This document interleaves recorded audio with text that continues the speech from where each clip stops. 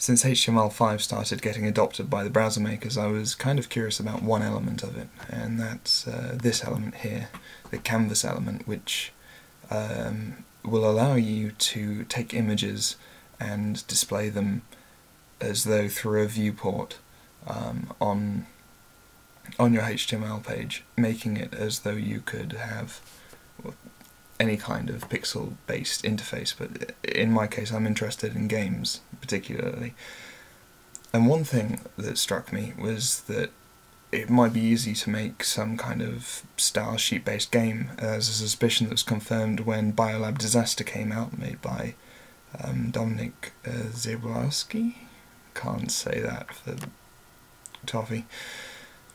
But anyway, tonight I thought I'd give it a little run through, and I've made a little tile-based engine.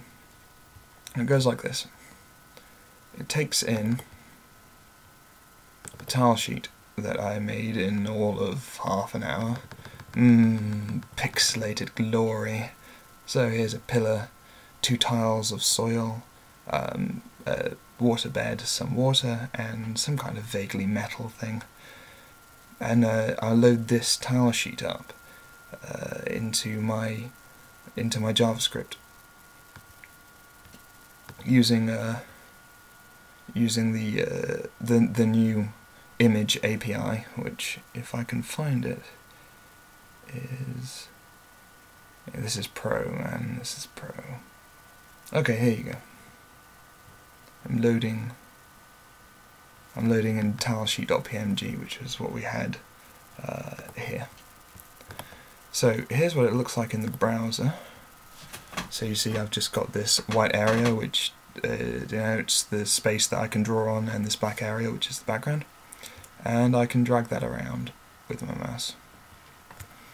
The numbers at the top are the different tiles, so 1, 2, 3, 4, 5, 6, so you can see the tile sheet here. 1 here, 2, 3, 4, 5, 6. So that makes me able. Oh, I've also included an erase button. So that makes it perfectly possible to make, you know, your standard sort of run and jump style 2D platform adventure levels, which are obviously nothing original.